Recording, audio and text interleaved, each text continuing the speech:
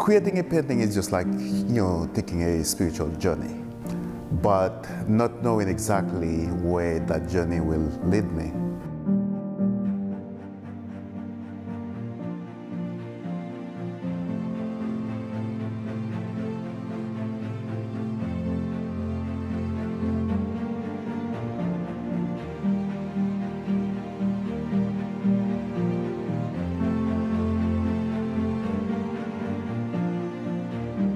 I encountered Ulrick's work when I came to New Orleans as president of Xavier, and I was shown some samples of his work. And as we were planning the inaugural, we talked about bringing an exhibit that spoke of the ties of Louisiana, especially New Orleans, and the island of Haiti.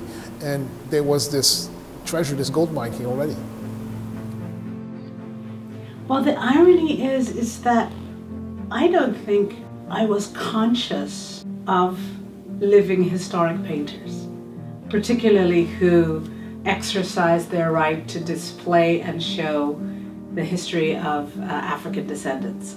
So it never even occurred to me. And to walk into his studio and to see Dumas and Audubon and Dessalines, Toussaint Louverture, to see these incredible historic figures that stemmed from Haiti, and then some obviously lived in New Orleans. It's fascinating.